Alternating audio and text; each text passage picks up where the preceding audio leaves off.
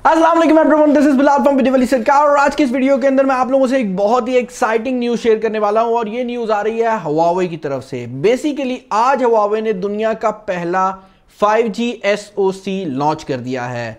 अब 5G SoC का क्या मतलब है यार? 5G फोन्स तो हम काफी टाइम से देख रहे हैं, मार्केट के अंदर आ भी रहे हैं। S10 का भी 5G वेरिएंट मिला था, Note 10 का 5G वेरिएंट भी था और Huawei की तरफ से Mate 20X का भी 5G वेरिएंट आया था। लेकिन इन सब फोन्स के अंदर एक चीज कॉमन थी और वो चीज ये थी कि इनके अंदर जो प्रोसेसर लगाया गया था, जो चिपसेट था वो अलग था और जो 5G मॉडेम था वो बिल्कुल अलग था। अब इसका प्रॉब्लम क्या होता है? इसका प्रॉब्लम ये होता है कि 5G क्योंकि बहुत ज्यादा डेटा रिक्वायर कर रहा होता है, तो जो प्रोसेसर के दरमियान में और 5G मॉडेम के दरमियान में कम्युनिकेशन होती है उसकी वजह से काफ़ी डिले आता है और उसी की वजह से बैटरी भी बहुत ज़्यादा कंज्यूम होती है। और इसका जो आसान हल है वो यही है कि आप चिपसेट के अंदर ही 5G मॉडेम को लगा दें।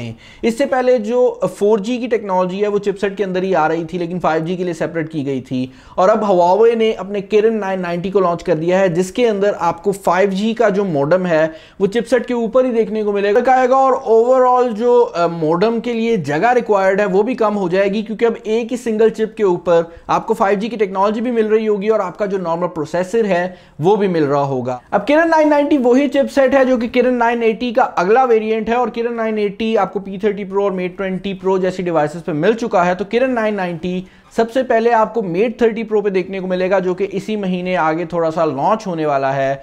और यही वजह है कि ये दुनिया का पहला चिपसेट बन जाएगा जो कि मार्केट के अंदर आएगा और 5G की टेक्नोलॉजी आपको प्रोसेसर के साथ मिलेगी। अब मैं यहाँ पर ये भी चीज़ इंक्लूड करना चाहूँगा कि अगर आप अनाउंसमेंट्स की बात करते हैं तो उस हिसाब से सैमसंग लीड कर रहा है, क्योंकि सैमसंग ने कल के दिन एक चिपसेट को लॉन्च किया था जिसका नाम था Exynos 980 और वो भी 5G को सपोर्ट करता है। लेकिन मसला ये है कि उसकी जो लॉन्च डेट है वो मेरा नहीं ख्याल कि Mate 30 Pro से पहले हो और यही वजह है कि Mate 30 Pro वो पहली डिवाइस बनेगी जिसका SoC 5G को सपोर्ट करेगा।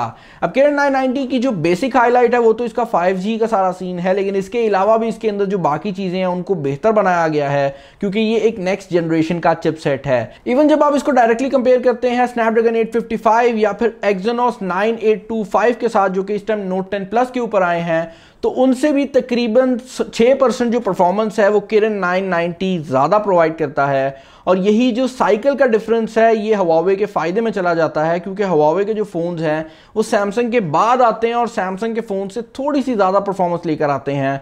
अब सैमसंग जो है वो डेफिनेटली अपना जो आने वाला S11 का लाइनअप है उसमें प्रोसेसर को बेहतर बनाएगा और Kirin 990 से भी आगे निकल जाएगा, जो मुझे उम्मीद है। लेकिन अभी के लिए जो Kirin 990 है वो सबसे ऊपर का चिपसेट बन गया है। अब Kirin 990 के अंदर एक और चीज़ जिसके ऊपर बहुत ज़्यादा फोकस किया गया है वो Huawei का NPU है। Huawei सबसे पहला ब्रांड था जिसने न्यूरल प्रोसेसिंग यूनिट को अपने फोन्स के अंदर इंक्लूड किया था। उसके बाद आईफोन्स के अंदर ये चीज़ हमें देखने को मिली और उसके बाद अब स्नैपड्रैगन के प्रोसेसर्स और Exynos के चिपसेट्स में भी हमें देखने को मिल रही है। अब NPU AI के टास्क के लिए काफ़ी ज़्यादा इस्तेमाल होता है और Huawei के Kirin 990 के अंदर आपको 2 NPU यूनिट्स देखने को मिल रहे हैं और इन 2 यूनिट्स का फ़ायदा ये है कि अगर कोई ऐसा टास्क होगा जो कि लो पावर रिक्वायर कर रहा होगा और ज़रा कम प्रोसेसिंग चाहेगा तो वो छोटे NPU पे चल जाएगा, और अगर कोई ज़्यादा वाला टास्क होगा तो वो बड़े NPU पे चल जाएगा। और इसका फ़ायदा ये मिल रहा है कि ओवरऑल जो बैटरी की एफिशिएंसी है वो 13% बेहतर जा रही है। और मैं यहाँ पर ये चीज़ भी इंक्लूड करना चाहूँगा कि Huawei P30 Pro के बारे में मैं ये कह सकता हूँ कि आप किसी भी फ्लैगशिप डिवाइस के साथ अगर इसकी बैटरी को कंपेयर करते हैं तो ये क्लियर विनर होने वाला है। और अगर इसके ऊपर भी आपको 13% बेटर बैटरी लाइफ मिल जाती है तो क्या कहने हैं। एक और पॉइंट जो कि Kirin 990 को काफ़ी ज़्यादा पॉपुलर बना देगा वो इसकी गेमिंग परफॉर्मेंस होने वाली है। Huawei के जो चिपसेट्स हैं अगर आप उनको डायरेक्टली कंपेयर करते हैं स्नैपड्रैगन के साथ या Exynos वेरिएंट्स के साथ, तो गेमिंग के अंदर उनकी जो परफॉर्मेंस होती है वो थोड़ी सी कम रहती है। उसकी रीज़न ये होती है कि उनका जो GPU होता है, जो ग्राफिक प्रोसेसिंग यूनिट होता है, वो इतना ज़्यादा स्ट्रॉन्ग नहीं होता। लेकिन इस दफ़ा उस चीज़ को भी चेंज किया जा रहा है और इस दफ़ा आपको सेम GPU मिलेगा जो कि Kirin 990 में था, लेकिन उसकी जो कोर्स हैं उनको बढ़ा दिया गया है। पहले 10 कोर्स थी, अब 16 कोर्स कर दी गई हैं और ये आपको गेमिंग के अंदर एक काफ़ी ज़्यादा मेजर किस्म का बम्प प्रोवाइड कर सकता है। अब यहाँ पर एक चीज़ मैं इंक्लूड करना चाहूँगा कि अभी के लिए Huawei Mate 30 Pro की जो ऑफिशियल रिलीज डेट है वो पाकिस्तान में कंफर्म नहीं की गई। इनफैक्ट ये भी कंफर्म नहीं किया गया कि ये पाकिस्तान के अंदर आ भी रहा है या नहीं आ रहा, लेकिन पर्सनली आई बिलीव कि अगर हुआवे इस फ़ोन को लॉन्च करती है इंटरनेशनली तो उनको पाकिस्तान के अंदर भी लॉन्च करना चाहिए, क्योंकि पाकिस्तान के अंदर जो ओवरऑल ये मार्केट है फ्लैगशिप फ़ोन्स की, वहाँ पर ओप्पो भी काफ़ी अच्छा खेल रहा है अपनी रेनो सीरीज़ के साथ, हुआवे पहले से काफ़ी अच्छा खेल रहा था, सैमसंग लीड कर रहा है अगर आप लोकल ब्रांड्स की बात करते हैं, और उसके बाद आईफोन्स भी चल रहे हैं। तो ये सारे ब्रांड्स जो है एक अच्छा इकोसिस्टम बना रहे हैं एंड आई बिलीव कि अगर हुआवे का मेट 30 प्रो लॉन्च होता है तो वो ओवरऑल मार्केट के लिए एक काफ़ी सॉलिड चीज़ हो सकती है।